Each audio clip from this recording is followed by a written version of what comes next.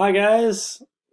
Today we are going to continue to move forward talking about kind of more localized government. This time we're going to talk about uh, state governments with our state, Kansas, as an emphasis in that.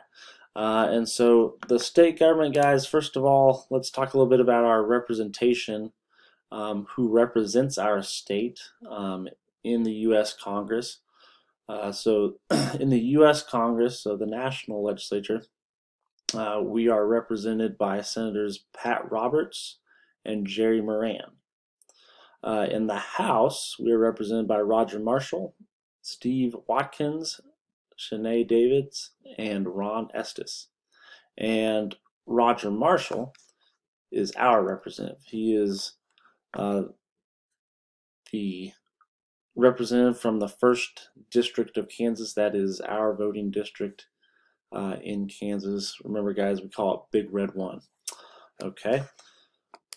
As far as our state government goes, who represents us right now in our local state government, first of all, guys, this state government, to give you kind of a lowdown, it's very similar to what we've been talking about with the national government. That's why we haven't spent a whole lot of time on it, is it's modeled, after basically all states model their state governments just about after our U.S. government, the national government. So you have an executive, just like you would in the national government. They're the president. In state governments, we call the executive a governor.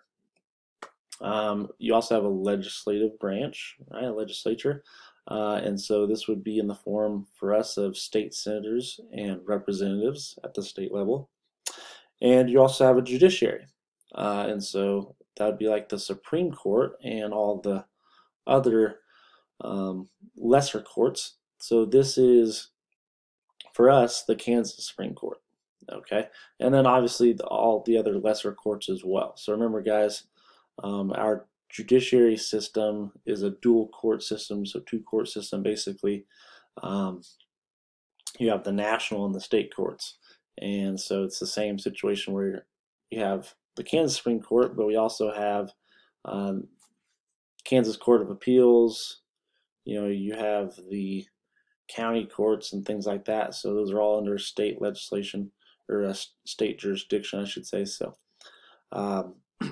that's the judiciary for us. Now, in our state right now, we are represented at the state level by John Dahl. He is a Kansas State Senator. And then we are also represented by Marty Long in the Kansas House of Representatives. Laura Kelly, I'm sure many of you are aware by now, is our current governor. So she's been doing basically, at least on the weekdays, daily kind of updates on the situation with the coronavirus. So she's been very public as of late in the public eye by making those. So she is currently our governor, the governor of Kansas. Now, the roles of the state government, guys, they're very similar for the most part, once again, which makes sense. We said they're modeled after the national government. It's very similar to that of the national government, the U.S. government. So a state government should follow the law. They should keep the peace, right? Basically meaning, in the U.S. government, the preamble of the Constitution references domestic tranquility. That's keeping the peace, right? So defend the country. So we have state National Guard and things like that.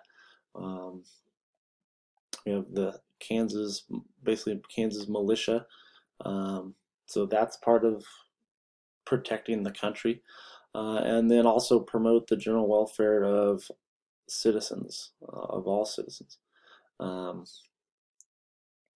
So that is, basically taking care of your people to a reasonable level, right? So obviously people have to take care of themselves, but taking care of your people to a reasonable level.